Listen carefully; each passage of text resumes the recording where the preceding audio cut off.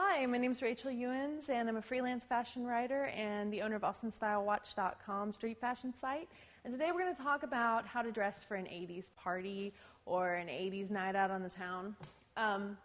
So we're going to kind of draw our inspiration for these looks from movies around the 80s era.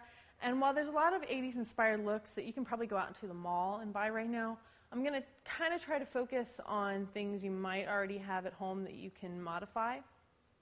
So the first thing we're going to look at for sort of a Flashdance inspired look is just taking a t-shirt and cutting it so it hangs off the shoulder. What you want to do that is just take the shirt and cut slightly below the natural neckline that's already there. You don't want to go too far out to the shoulders or it'll just fall right off your body. You just still want to keep a little shoulder so it'll hold on to you. And the next thing along that same Flashdance line is leg warmers. Now, we might not all have these at our house, but they're also at places like Target nowadays. They're much more available. But leg warmers, they give that kind of dancey, Flashdance, Jane Fonda kind of look. But you can actually slouch these up around your ankles. You don't have to pull them up high, and you can even layer them if you'd like.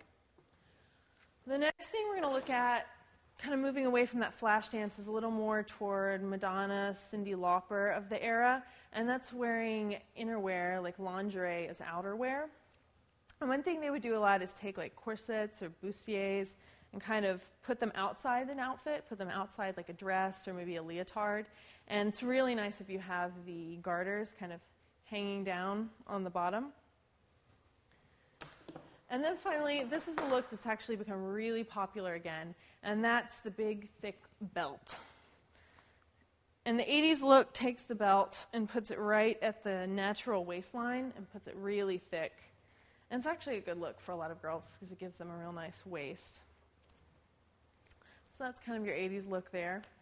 And finally, to top it all off, if you'd like to crimp your hair and mousse it out and kind of do the big bangs, that'll really complete your Madonna, Cyndi Lauper look. And for inspiration, I'd recommend you look at Flashdance, take a look at Madonna's look, Cyndi Lauper, Boy George, Flock of Seagulls. Take a look at some of those online and steal a little bit of inspiration from those. So this has been how to get ready to dress for an 80s party.